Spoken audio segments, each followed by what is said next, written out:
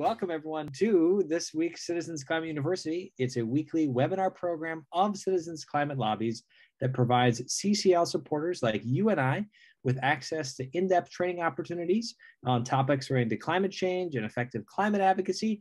I'm your host, Brett Cease, and tonight's topic is asking community leaders to champion their support to Congress. We know that Congress is in the process of negotiating the budget reconciliation package, and getting carbon pricing in the budget and then keeping it in is CCL's main focus. So since local leaders have extra clout with your member of Congress, tonight we're going to focus on asking your community leaders, both endorsers and non-endorsers, to personally call their members of Congress and identify themselves as a community leader when they call. We'll have the chance to review how to do that just in a bit. But first, let me introduce our esteemed speaker for tonight's training. Todd Elvins started as a CCL volunteer in 2012 and joined the staff in 2017. Todd now serves as CCL's National Actions Director and surfs with the Dawn Patrol in San Diego. Thank you so much for joining us today, Todd. And if we've done our job well, you're going to walk away with the following 3 learning goals from tonight's training. You're going to understand why now is the time to ask your community leaders to champion their support. You're going to understand who to ask in your community to speak up in supporting a price on carbon in this year's climate package. And we'll also review what to give to your community leader on how and what to say in their outreach to Congress. So our agenda is really straightforward. We're going to review why now, which community leaders, how they should contact their member of Congress, what they should say, and what else to highlight in their support before hearing from some wonderful local examples. And with that, I will pass it to you, Todd, to take it away. All right, thanks, Brett. So I'm going to start with a story, and I'll tell you up front that the moral of the story is that you probably know more community leaders than you think you do. So as Brett said, I surf every morning with the Dawn Patrol, and while we were waiting for waves, one of my surf buddies asked, "Hey, is there any news on that climate stuff that you do?" And I told them that we were running a Senate campaign to get constituents to call their members of Congress. And so my buddy says, "So, you know, I'm a partner in my law firm. Do you think that my call would have any clout?" And I said, "Of course it would. And if you call your senators, you can have the next wave." So business leaders like my surf buddy are terrific community leaders and have extra clout with Congress. So let's jump in. Why are community leaders important now, today, and why and which community leaders should you ask? So we're going to explore these 2 questions in the section just ahead. The Biden administration committed to reduce emissions 50% by 2030. That's ambitious. And Congress is working to help the president achieve that goal. This is the first chance Congress has had to enact aggressive climate legislation in a decade. While budget reconciliation works its way through Congress, our focus is ensuring that carbon pricing is included and stays included. And you can help to increase your member of Congress's support or reduce their opposition for carbon pricing by having your community leader contact their members of Congress. Community leaders often create jobs and economic activity in the district, so their voice carries extra weight. Your outreach will help to keep carbon pricing in the minds of members of Congress amidst all the other things that they have to pay attention to. Up until recently, our Grasstops work was 100% focused on getting people who've endorsed climate policies in the past to personally call Congress to show their support for carbon pricing. At this point, volunteers have re-engaged many or most of our endorsers already. And so we've expanded our scope of our Grasstops work to ask all community leaders, whether they've endorsed or not, to personally call Congress, especially community leaders who are concerned about climate change or know members of Congress personally, which many of them do because they move in the same circles, or community leaders who will impress their members of Congress. Community leaders fall into 2 categories, the ones you know and the ones you don't know. I recommend the former. You'll have 100 times more success contacting community leaders you already know, or you can reach through your network. So you might be curious which types of community leaders will be extra persuasive to members of Congress. We recommend locally elected officials which include state legislators, county commissioners, and city council members. Local elected officials are especially persuasive because they represent thousands of constituents and are responsible for protecting their jurisdiction from the impacts of climate change. Your local business owners and company executives are also great community leaders and persuasive to Congress, especially large local employers, because they create jobs and economic activity in the district and state. Your local faith leaders are persuasive because they represent large numbers of congregants, and most members of Congress belong to a faith group. And your local economists are persuasive, trusted messengers because they can explain why carbon pricing is the cheapest, fastest, simplest, fairest, most effective, and most transparent first step in addressing climate change. To help make your job easier, we wanted to provide an example to support your outreach. On the training page that corresponds to this video, which is called Asking Community Leaders to Champion Their Support to Congress, there's a link to a Google Doc that has an example script and a follow-up email that you can use in your outreach to the community leaders you know, whether they've endorsed in the past or not. And I want to be sure to thank CCL Oregon State coordinators Jerry Porter and Danella Broad for creating the scripts. All right, in the next section, let's cover what actions you can encourage your community leaders to take to state their support. The best way for a community leader to connect with their member of Congress is on the phone. They can either call their congressional switchboard at 202-224-3121 and ask to speak to a congressional office, or they can go to house.gov or senate.gov to get the direct dial phone number and then call the congressional office directly.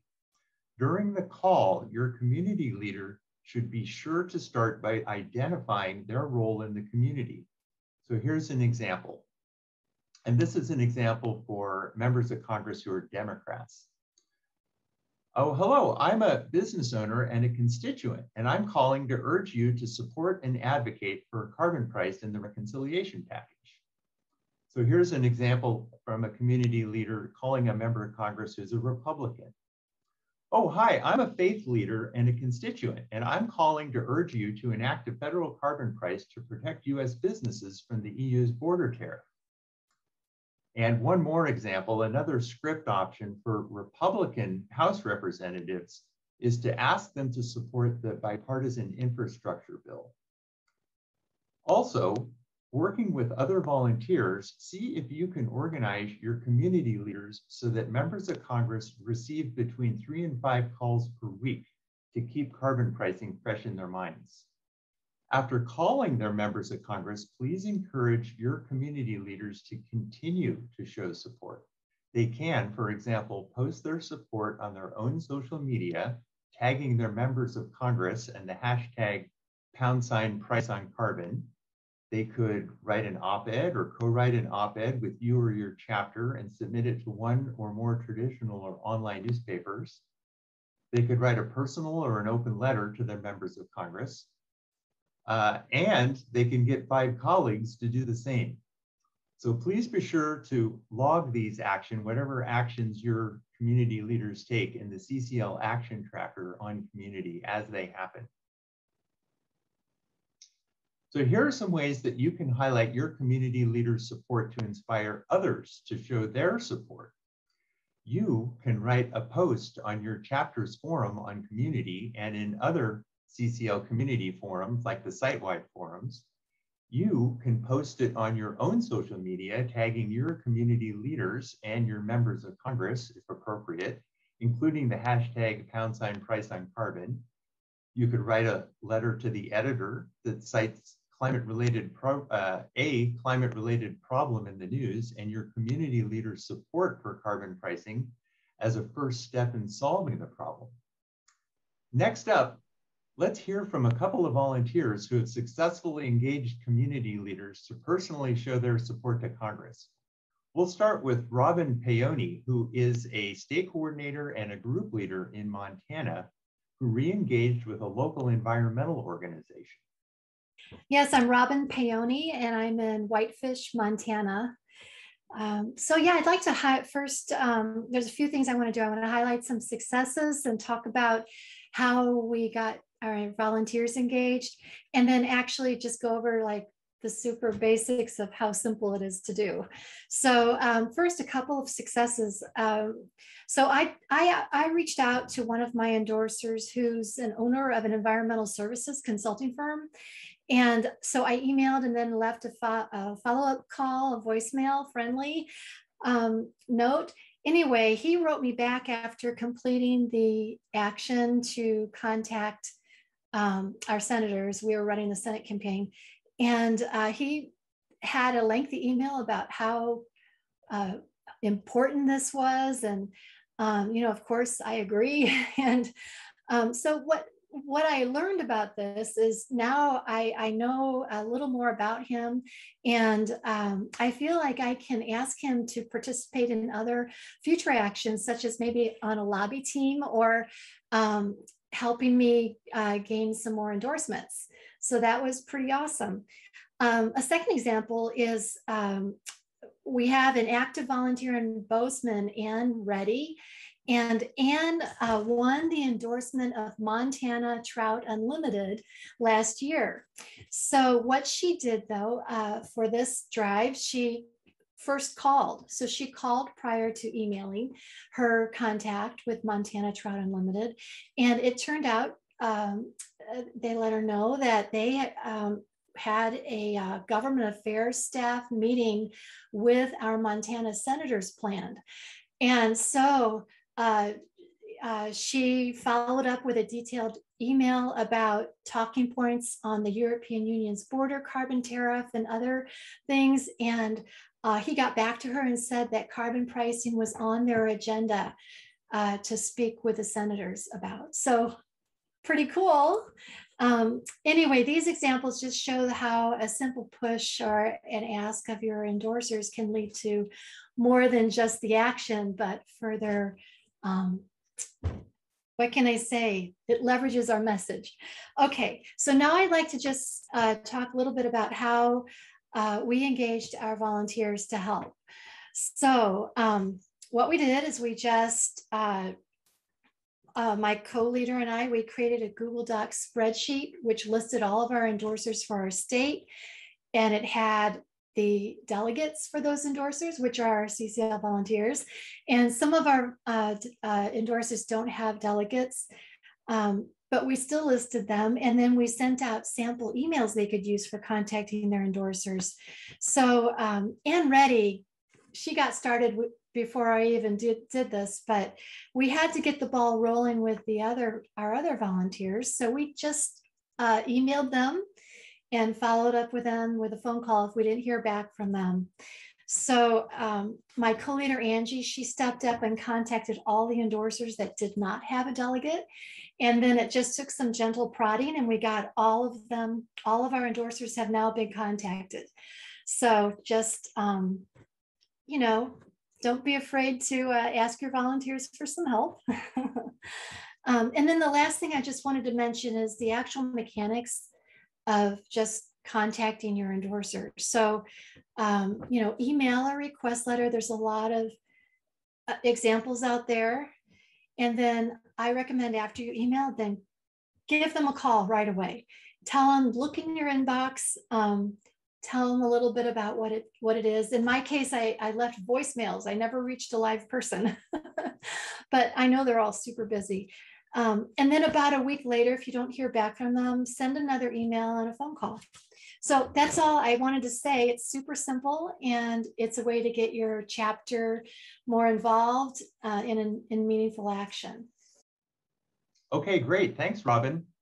Now we'll hear from Mark Welsch, a group leader in Omaha, Nebraska, who emailed and called all of his endorsers to get them to personally show their support for carbon pricing. Thank you.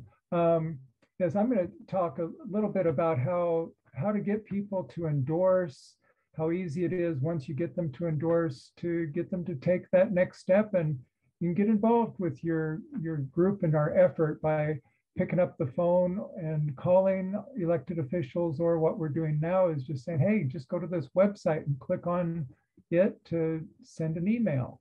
Couldn't be easier, really. So to get people to endorse, you just have to ask them. Even if you don't know them really well, I've called professors that I knew in the local colleges, a yoga student that I was in that yoga class 20 plus years ago, hadn't really talked to him too much, but I knew he was a very well-respected business owner. He owned and ran the oldest locally owned grocery store here in Omaha. And my pastor, well-respected man. So I just picked up the phone, I called them, I made an appointment to talk with some of them. Some of the professors, I knew a little better than the others. And just talking to them on the phone, they said, oh, that sounds great, Mark, where do I sign? And I said, well, let me do it for you.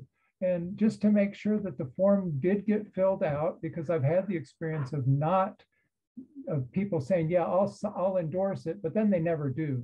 So I just do it for them. And I go to that website, I fill out the form for them, asking them, what letters do you want me to put after your name? What degrees do you have? That sort of thing. How do you spell your business? So that it just makes it super, super easy for them to do. And Mike, the business owner of the grocery store, actually met with him and to explain what we were doing, because he didn't know as much about climate change as the rest, but he was concerned about it. And we didn't get, I went with another CCL volunteer. We didn't get halfway done with our presentation. He said, that sounds great to me. Where do I sign? And he wouldn't even let us finish. So it's really exciting how much people want to help with what we're doing. And then with the others that I've got signed up before, I just made a list of all of them, their names, their emails, their phone numbers. And then I sent a bulk email one time, another time I sent individual emails to each and every one of them. It's a little more time consuming. And I don't know which way worked any better than the other. So I'm probably just going to send it to me and then blind copies to everybody else. And then I follow up with phone calls. I don't wait any amount of time. I wait maybe 10 minutes and start making those phone calls just to say, hey, I sent you an email. Please don't let it get too far down. But sometimes I'd say 30% of the time, maybe I get them on the phone and talk with them about it. And except in one case, they said, yeah, I'll do that. I'll do it right now. So it's really exciting to talk to some people about this thing. And some endorsers I've known for years, and we get into long conversations. It takes us a half an hour to sort of catch up. And that's exciting too, because in this day of COVID, you don't get to see your friends like you used to.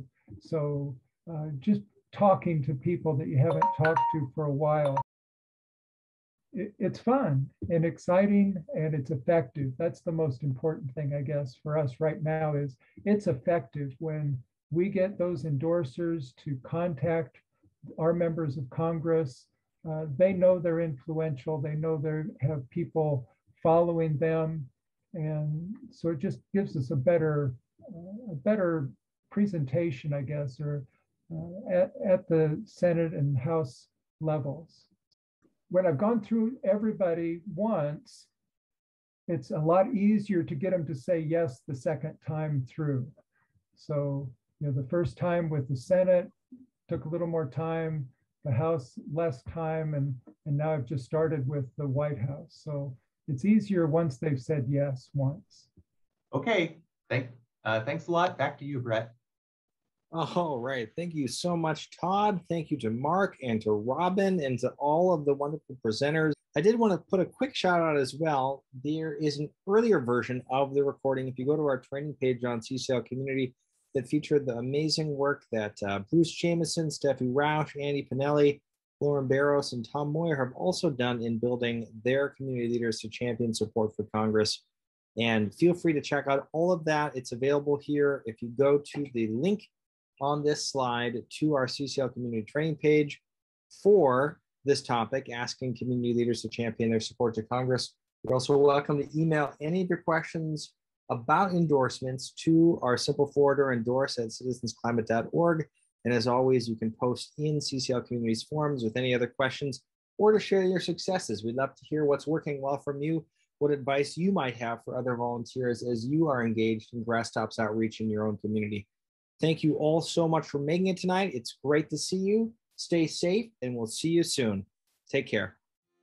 Thank you for listening to this episode of Citizens Climate Lobby's training program.